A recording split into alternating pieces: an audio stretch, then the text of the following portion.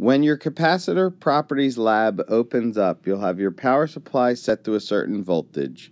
You'll have your plates set a certain distance apart.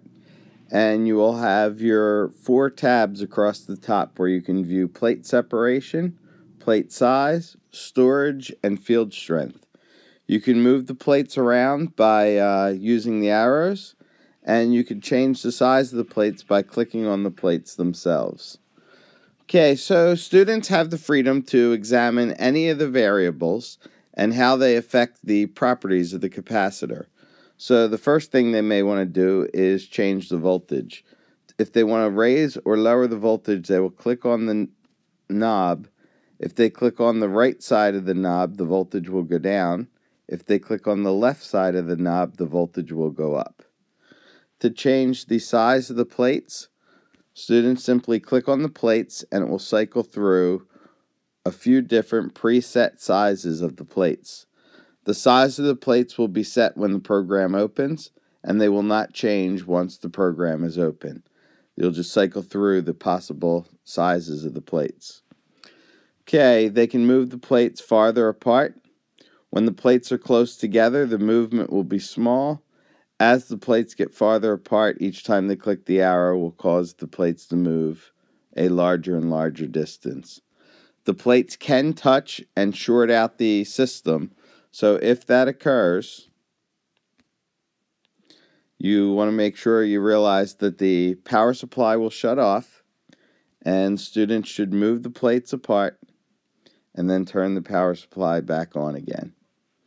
Okay, to actually take readings of plate separation, students simply click on the tab for plate separation, and in this case the plates are 1 millimeter apart.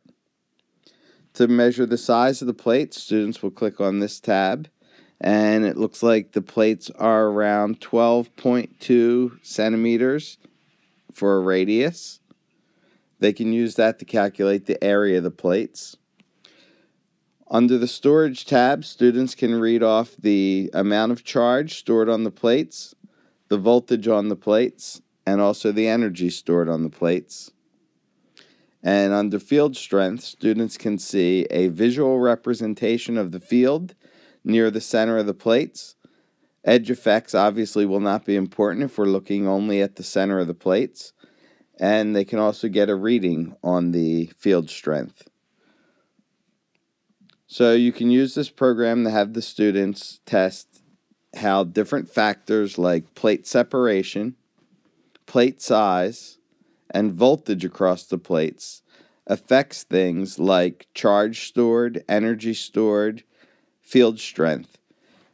You could also have the students calculate the capacitance of the capacitor using the formula capacitance equals Q over V. And students can then figure out how the different factors affect the capacitance of the capacitor. You can also have students test what will happen if the power supply is shut off. So if we go into our program, we can shut the power supply off, and then we can move the plates apart. And students can see that there will be some changes that take place, such as to the energy and the voltage. The amount of charge stored on the plates won't change with the power supply off. But as we pull the plates apart, since the plates are oppositely charged, there's going to be a force trying to pull them together. So pulling them apart adds energy to the system. So there's a lot of things this program can be used to study.